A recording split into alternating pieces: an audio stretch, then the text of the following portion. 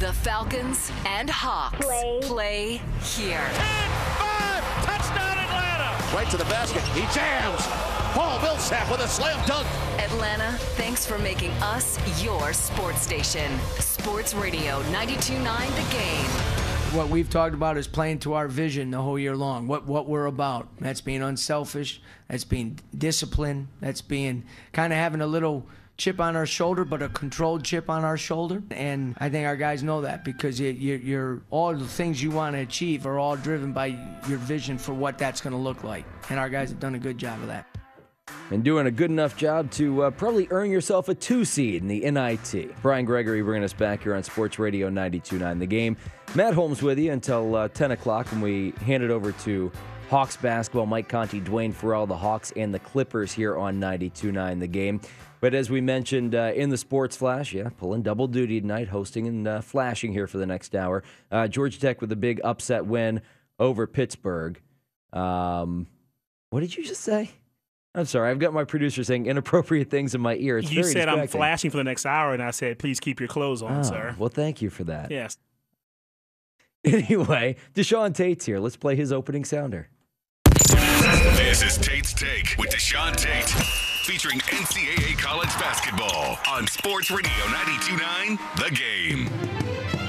That's hilarious. I heard somebody in my ear say something about somebody didn't have clothes on. I'm like, wait, what? What's going on? I talked about flashing, so I just wanted to let you know, hey, this is an environment, sir. We don't encourage that. And we don't ask if you like boys or men or any. That's not our business. We don't ask that question. DeShaun, welcome. I will not ask you if you like men because that would not be right. I certainly hope not. But glad to have you. 929thegame.com obviously is the website. All right, so let's jump right in. We had a marquee matchup here on The Game just moments ago. Carolina 76-72 over Duke. The rebounding battle, and I fear this could be something that could plague Duke throughout whatever kind of March run they're going to try and put together. 64-29 on the boards. No surprise. Carolina took them 64-29. Obviously, a big absence with Emil Jefferson. Yeah, and Emil Jefferson isn't the only reason for the big deficit. I mean, it's not like this is a Duke team that lost Emil Jefferson towards the tail end of the season, and they've had some opportunities to make adjustments and things of that nature. So it's just about Carolina being hungry, and I don't think that this is, the end of Carolina's hunger. I think that this is going to carry over to the ACC tournament, and it just happens to be that Duke was the very first victim of that hunger. Well, it's interesting. Roy Williams said before the game, if and when they beat Duke tonight, they're not going to go in the locker room and celebrate beating Duke. He's going to hammer home, we want to win a championship. It is not about Duke. Well, I certainly hope not because, that being a team that they in-state rival, they haven't beat them in close to about 3 years or something like that. So it's if you're Carolina, that's a team that you're supposed to be beating, especially with the team that Duke has and the injuries, and they just don't have the exact star power that they're used to having. And the star power they do have is maybe not as talented as the ones they did have last year, which are automatic first-rounders. And stuff like that. And Carolina's not a team. I mean, they're a very experienced team. They've lost some players from time to time, but guys like James Michael McAdoo and Reggie Bullock and J.P. Tokoto, they weren't missing much. So with that experience, they should be expected to do what they did tonight, if not worse. Yeah, I like that Roy Boy is focused in on winning a championship because the NCAA has any integrity at all whatsoever. It'll be the last NCAA tournament Carolina plays in for a few years, hopefully. DeShaunTate joining us here in studio on 92.9 The Game. How far can Duke go? Because it's not just the rebounding that you lose from Emil Jefferson. They were already playing on a tight rotation, 6-7 guys at this point. You got a ton of McDonald's All-Americans on that roster, but Coach K, he's content, he's comfortable with just going with a really short rotation. Foul trouble could be a problem in March. I think it could be in a lot of things, fortunately or unfortunately, depending on whether you're a Blue Devil fan or not. Coach K is going to get – the bottom line is Duke is going to get certain calls. Certain things are just going to go their way, and it's not like they're a horrible team. I mean, they are coached by who you may feel like is one of the more overrated coaches in the country. But that is true. At the end of the day, he is one of the better coaches in all of history of college basketball in the sport. So with that being said, I like to think that they're at least minimum a Sweet 16 team when it comes to the NCAA tournament, assuming that's what you were asking about. Yep. For the simple fact that it's not ironic to me how Carolina and or Duke typically start out the first weekend in either Greensboro or in Charlotte or something like that. Nice and comfortable. Winston-Salem, they're always right in their backyard. I can't even remember the last time they weren't. So given those first two games, then I definitely have to say a minimum of Sweet 16 for sure. All right, so in the ACC, you got a lot of really good teams. We're watching a couple of them playing right now with UVA and Louisville. Obviously, Louisville has disqualified themselves. Stop. We have people distracting and dancing in the background. It's inappropriate. Just stop.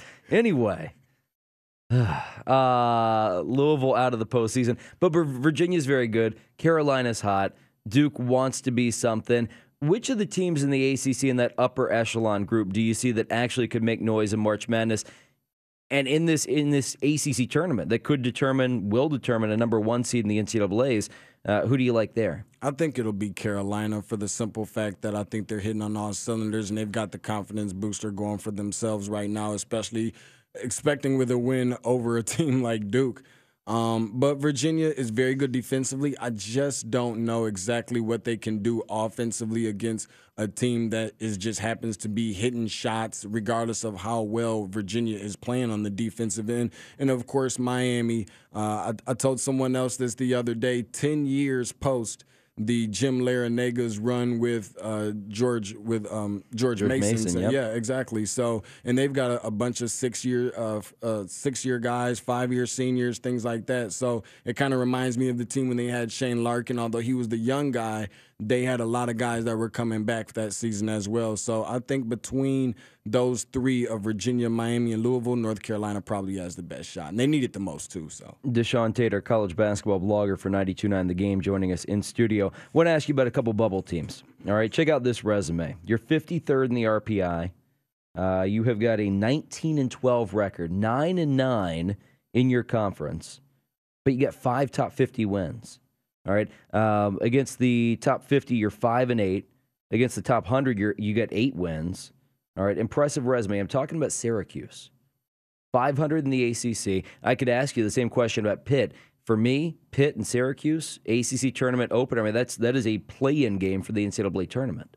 I'm not sure if I really like Syracuse to get in for the simple fact of before you even told me it was Syracuse, my very first initial thought was what conference is it that they have those wins in? And you're talking about going in 9-9 against a typical very good ACC conference, but then again, you automatically adding on 2 pretty much automatic wins for a team like BC, right. Boston College, that went winless in the conference. And even though they're top heavy, and I know everybody's kind of top heavy in their conference, but yet still everybody's not Duke and Carolina on this list. You still have your North Carolina States, Wake Forests, and Virginia Techs. There's still those teams that you're racking up those wins against. We talk so much about quality wins and try to get inside the head of the NCAA selection committee. Mm-hmm. All right, so you got 5 top 50 wins. You look at what you've done in the past 10, past 12 games, how you're playing at the end of the season. How heavily do they weight bad losses? Because Syracuse has a bad loss at Georgetown. That is a RPI 106 team. They lost to Clemson, RPI 123. They lost at St. John's by 12, and St. John's 232 in the RPI. Is that a deciding factor?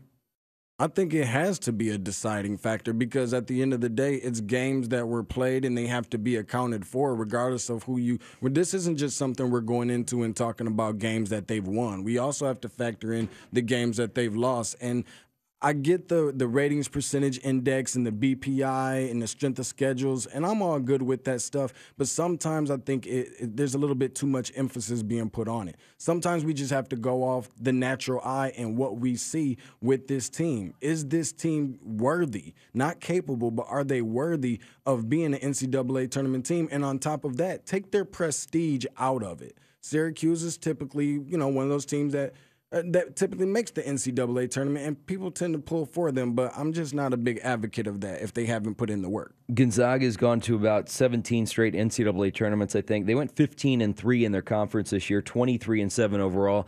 Here's the problem. They're 62 in the RPI. They're 62 because against the RPI top 25, 0-2. Against the top 50, they're 1-5. 3-7 against the RPI top 100. Situation where Gonzaga's got to win their conference tournament? Absolutely. They have to win their conference tournament. Not only is their back up against the wall, because of that reason alone of what you stated, but they are also in the West Coast Conference, in which before they came upon these struggles, they still were kind of in a position where people kind of questioned them and said when they get to the NCAA tournament, they don't tend to make noise. Now, I know they made it to the Elite Eight last year. It was unfortunate they lost to Duke, but don't forget, Gonzaga is just one of those teams that wore the original Cinderella slipper. They won that, and we've seen other teams go on and make long runs where Gonzaga was expected to. Teams like George Mason and other teams of that sort. Wichita State made it to a Final Four. Let's not forget about VCU and Butler. We still haven't seen Gonzaga do it yet. So I think that it's flat out. They have to win their conference tournament. I don't care what it looks like. They might be going to the Final Four. They might meet Georgia Tech there. It's just going to be the Final Four up in New York City. That is true. Madison Square Garden. It's unfortunate, but true. Last at-large resume. 41st in the RPI. You are 24-8 overall, 16-2 in your conference. You got one top 50 win. You've got 4 top 100 wins. Talk about Wichita State. And Wichita State, who won the Missouri Valley regular season, lose to Northern Iowa today, 57-52, a pretty surprising win there, surprising loss there, I should say, in the conference semifinals. What's their at-large prospects? I think that I wouldn't put them in. I wouldn't put Wichita State in, and I'm explaining to you why. One of the reasons being when you lose to a team like Northern Iowa, and I know people want to give Northern Iowa so much credit because they beat Carolina and they beat some other top teams earlier on this season as well, but you lost to them twice. This is a Wichita State team that started off maybe preseason ranked in the top 10, maybe top 15. Now we're talking bubble. That's where I was talking about earlier a little bit more. Like, we have to hold the eye test to be somewhat accountable of some sort. And I know we can't just go off of that, but we also can't make excuses. I think that this is a team that's good enough with some of the losses that they have, the poor losses, that this is a team that's capable of winning games outside of Fred VanVleet, in which he was hurt earlier on in the season. I think they started out maybe like 1-4 or 1-5 to start the season or something like that. Of course, they got the ball rolling a little bit, but it's a much improved league as well. Evansville is a very, very tough team in that league. Does their name, their NCAA tournament pedigree and recent history give them a boost? I know it's not supposed to happen.